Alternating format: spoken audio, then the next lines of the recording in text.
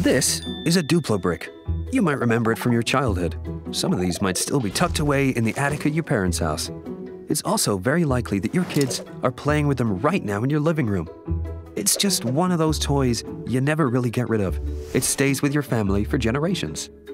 So, what makes Duplo bricks so special? How come they've been in our lives for over 50 years now, but are still landing at the top of almost every birthday and holiday wish list worldwide? The first reason is simple. They are part of a carefully crafted system in play. The Duplo story starts in the early 60s, when the LEGO HQ in Billund, Denmark, was still buzzing with excitement following the successful launch of the standard LEGO brick in 1958.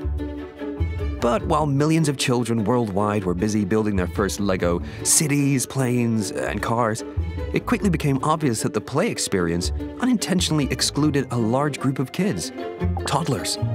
The LEGO brick was simply too small for them to play with in a safe way.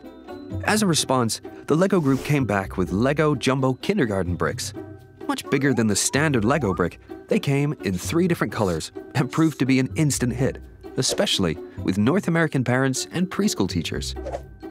But while the bricks were flying off the shelves, Godfred Kirk Christensen, the owner of the LEGO group at the time, discovered yet another issue that needed addressing.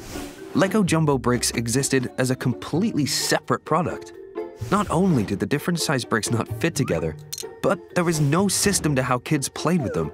Godfred really wanted to avoid producing yet another limited throwaway toy. He wanted to create something that could entertain for years and last for generations. The reinvention of the LEGO Jumbo brick started with 3 new prototypes. The 2-to-1 model quickly came up as a frontrunner in terms of size. That's also where the name Duplo comes from. In Latin, duplus means double. But the question of making the bigger bricks fit with the standard ones was a puzzle that still needed to be solved. According to a legend, after months of testing and failing, Christensen quite literally dreamt up a solution. By hollowing out the studs on top of the larger bricks, you can clutch the standard LEGO brick together with the new, bigger design, all thanks to the tubes at the bottom of each brick. With that invention, LEGO play became an experience with a logical continuation as the child grows. And the design hasn't changed since the 1960s, so the first Duplo bricks still fit with the bricks you buy today. The LEGO system in play is working. Godfred would be proud.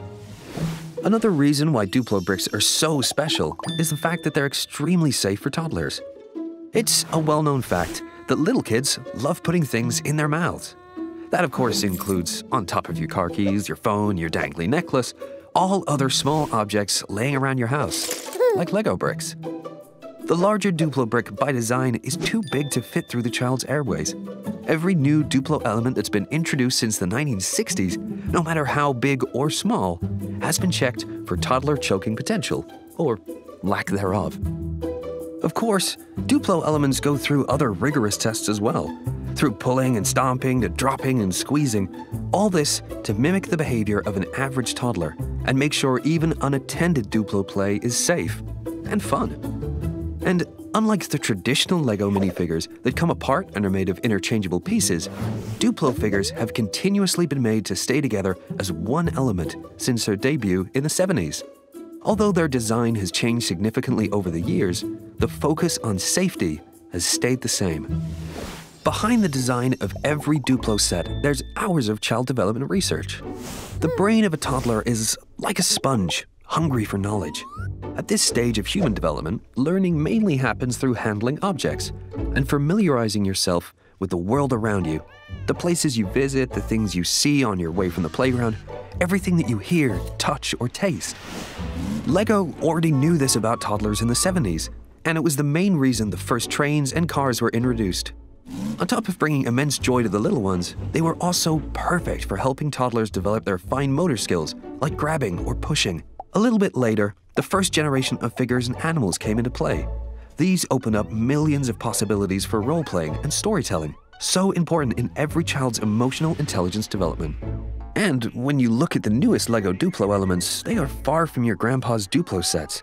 With new eye-catching colors, figures with different skin tones, and many special, exciting elements to support character roleplay, they help reflect the modern world well. But the biggest educational benefit comes from the brick itself.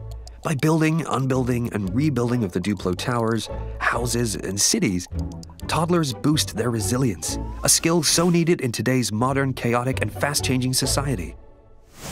In the last 50 years, the Duplo brick has changed immensely, from the colors of the bricks to the variety of the special pieces that make Duplo play even more exciting. But one thing remains unchanged through all this time. It always has been, and always will be, special in every way.